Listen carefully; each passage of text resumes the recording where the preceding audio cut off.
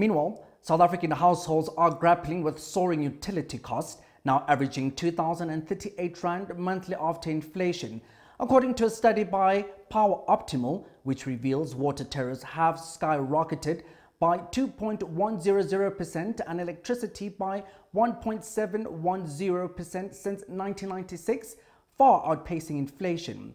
While utility prices have surged over 200%, disposable income has only increased by 37%, straining households' finances.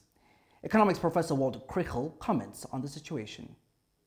Inflation has been falling over the past few months, decreasing to 3.8% in September, safely below the midpoint of the Reserve Bank's target band. It is a shame that administered prices are spoiling the party. Water and electricity tariffs have increased at rates above the average inflation rate for many years, and this is putting household budgets under strain.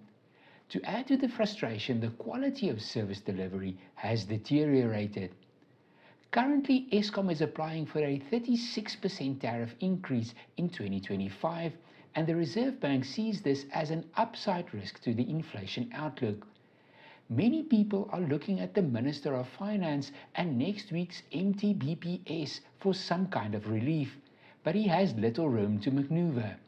The long-run solutions lie in restructuring these markets and using private capital to fund maintenance and investment.